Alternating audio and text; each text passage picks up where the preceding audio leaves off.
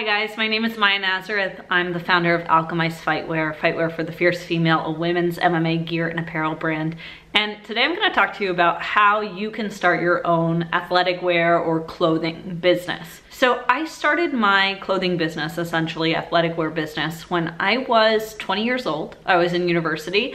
I think it really kind of started when I was 19. I was just kind of like musing over the idea. I think I even started prototyping, but really I launched when I was 20 years old. And I started it for a couple of reasons. Number one, I really wanted to be financially free. I wanted to be my own boss. And I knew that from a pretty young age. I knew it. I was always entrepreneurial. Like even as a kid, I was starting businesses and selling jewelry and selling dog treats and doing stuff like that always my whole life.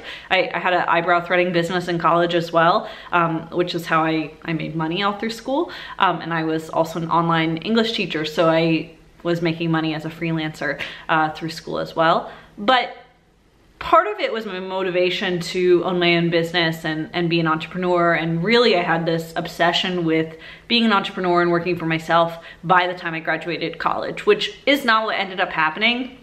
COVID ended up happening and you know, I just wasn't there yet. And so I'm actually working right now at a branding firm and building my dream in the meantime. But I think that I went through a lot of things in year one that I wish someone had told me. I wish that I had kind of a guideline for how to get started, where to go, and I didn't. So I'm here to share that with you today. If you're thinking about starting a clothing brand or an athleisure brand or an athletic wear brand, I think the first thing that you need to figure out is why. So for me, it was financial freedom, and it was that I had a problem. So I trained Brazilian Jiu-Jitsu, been training for about 5 years, and there's like 20% of people that train jiu-jitsu are women. And so the gear is made for men, and I was really struggling to find specifically no-gi gear that I wanted to wear. I would go to training and I just didn't feel cute. I didn't feel sexy. I didn't feel like it fit my body right. It's not like you're trying to attract attention, but you just want to feel good about yourself when you go into the gym. And I didn't feel that way in the gear that I was wearing. And also there was like some functional issues. So I was wearing men's gear because the women's gear was just ugly, and the men's gear was flying over my head while I was training, just too loose on my waist, wasn't flattering, and I wanted to do something better. So I decided that I was gonna solve this problem and make women's MMA gear, and I didn't know where to start. You know, I really had no idea where to begin. I don't have a background in fashion. I wouldn't even consider myself a very fashionable person. I have like very specific taste, but I'm not particularly fashionable.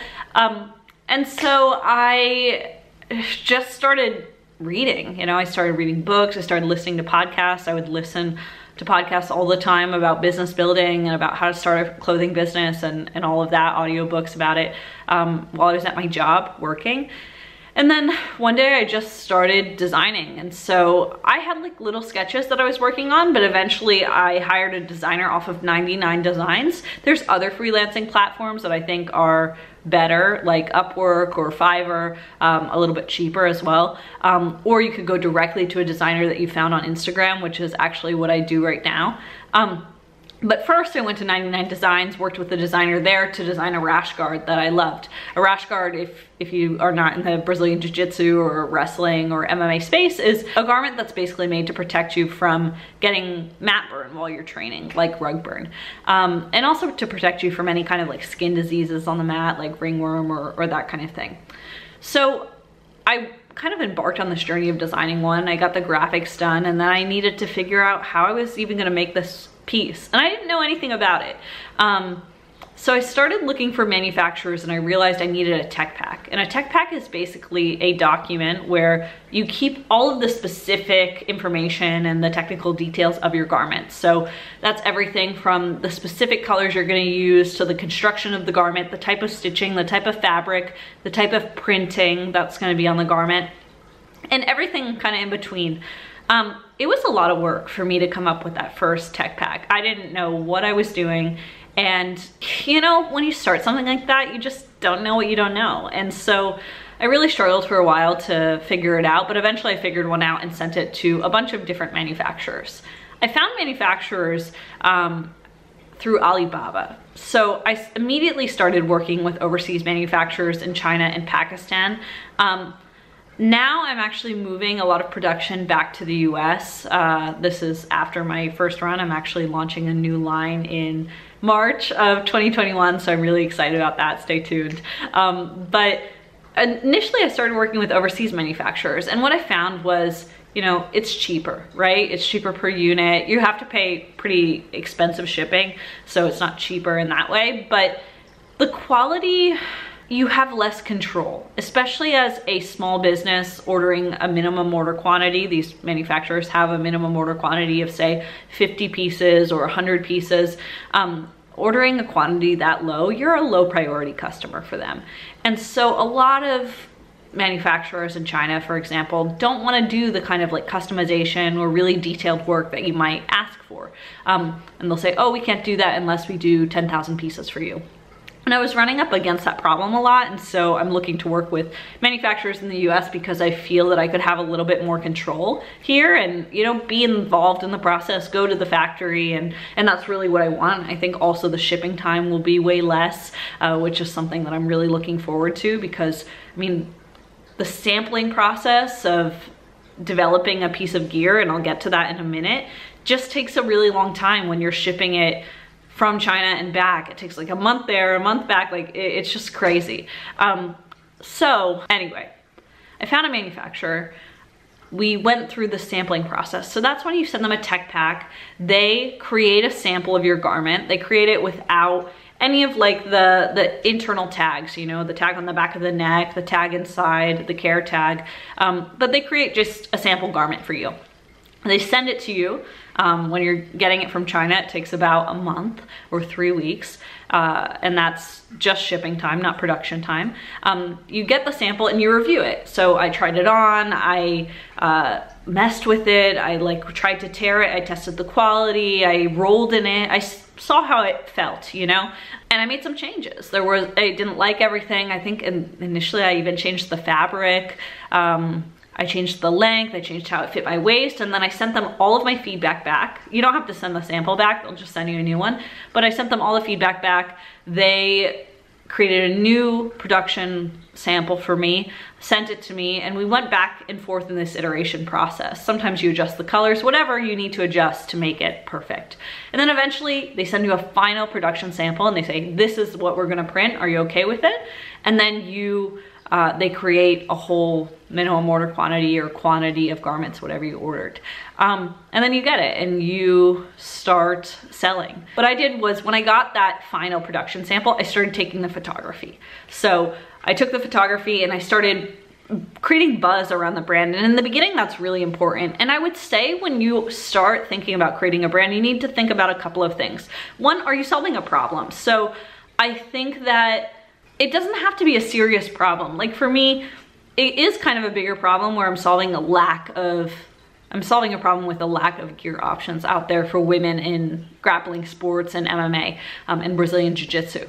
But it doesn't have to be a problem like that. It could be, I don't know. I don't know. I think it's better to solve a problem, to be honest. But you need to think about the core of why you're doing it. Are you an artist and you just want to create amazing streetwear? I mean, that's awesome. You know, you need to think about the kind of vibe you want to give off. And so to do this, I would come up with a couple of words that really describe and hone your brand. So for us, I would say that our design aesthetic is pretty minimal, but with some really unique details and beautiful, unique pieces like that are really crazy in patterns. So that really reflects kind of the jiu-jitsu space. People like simple, minimal gear, but also some crazy pieces once in a while. And so I'm trying to create that. I would say that we have our brand, like everything that we do is fierce. Everything that we do is sexy, you know? Women wanna feel sexy. Women wanna feel beautiful. Women wanna feel strong. And I guess the third word is powerful. You know, I want women, when they're wearing my clothes, to just feel like, wow, I'm the shit, you know, like I'm powerful, I'm badass, I'm on the mat doing something hard every day, and my gear makes me feel that way, you know? Or my gear also just doesn't subtract. I'm not just distracted by having to pull it down. I'm not feeling self-conscious. I'm not feeling like my body doesn't look good and always adjusting. And women spend so much mental energy doing that, and when you're training, that's the last thing you want to be thinking about. And so I wanted to create gear that just didn't leave that as an option, you know, that just made you feel good. So I would think about, you know, what are the core tenets of your brand? What does every piece that you put out, every post that you put out, everything that comes out of your brand, your packaging, your posts, your copy, your whatever, what does it reflect? And for me, it's ferocity, sexiness, and power. And make sure that you stay strict to those guidelines, because that is your brand. You know, those words, that feeling, that emotion, that vibe is your brand, and your brand is the most powerful thing you have when creating a clothing company. The second thing I would think about is how you're gonna market it. So, you know, you can build the best product, but if you don't market it right, the people won't come. And this is something that I'm still learning and really had to learn in the beginning. I was thinking, you know, if I just kind of post on social media, people will follow, you know. People don't like to follow brands as much unless you're doing something really interesting and really valuable. You also have to find what posts are your thing. So I was doing all of these inspirational posts in the beginning, because all about like female empowerment and female ferocity, and that's what the brand is about. And we support trauma survivors with the donation from every single piece that we sell. And I was posting all about this, and you know, I wasn't really growing on social media. It wasn't seeming to resonate with my community. When I started posting about the unique values of my gear, that it was a longer cut, that the seams were cut to flatter your body, that it was flat lock stitching, that it was double sublimated, this, that, and the other thing, the technical specifics of my gear, people took interest. Those posted extremely well, and it's something that I just had to learn through trial and error. And now I know going forward that I still want to be that motivational voice. I still want to have a brand that's aspirational, but I had to learn that there's a certain type of content that does well for my audience and does well for conversion as well, because the people that are buying my gear, that's what they care about. They don't care as much about all of the motivational stuff. So to market your brand, you can do a lot of things. You can post on social media, you need to grow your account, you need to pay for ads. On TikTok right now, you can grow organically really fast, so I would recommend doing that.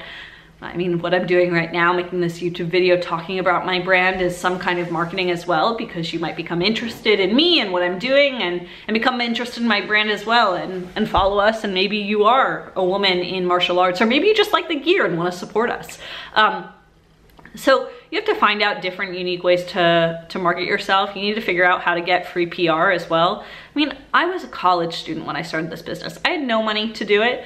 And one thing I've really struggled with is those minimum order quantities from China, because 50 pieces, 100 pieces will cost $1,000, $2,000 in the start to finish, the development to the end of the piece. And that was money that I didn't have.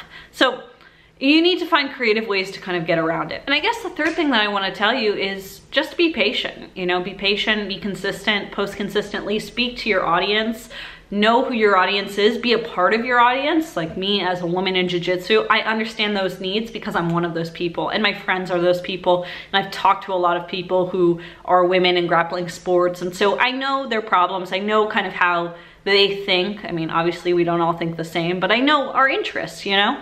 And so be a part of your audience, know your audience, make really an effort to understand what they're consuming, how they think, how you can add value to their lives, because if they're gonna consume your content, which I think is the best way to market, you have to add value. You have to, their second is valuable, their time, their attention is valuable, and they have a million options to choose from. And so you need to be someone that offers something unique, whether it's inspiration, aspiration, tips, tricks, techniques. In my space, I could be doing jiu-jitsu techniques or self-defense techniques to get some kind of attraction as well. Probably not for the jiu-jitsu community, but I could be doing self-defense because I've only been training for, probably not for the Brazilian jiu-jitsu community because I've only been training for 5 years, but I could do it for the women's empowerment kind of side of my business that maybe doesn't know any jiu-jitsu techniques and would like to learn some simple self-defense. And I guess the third thing, like I said, is just be patient. Be patient, be consistent. Don't ever give up on your dream. If your dream is to be financially free, if your dream is to help people, I mean, that's my dream too. I want to help female trauma survivors. I want to help women's self-defense initiatives.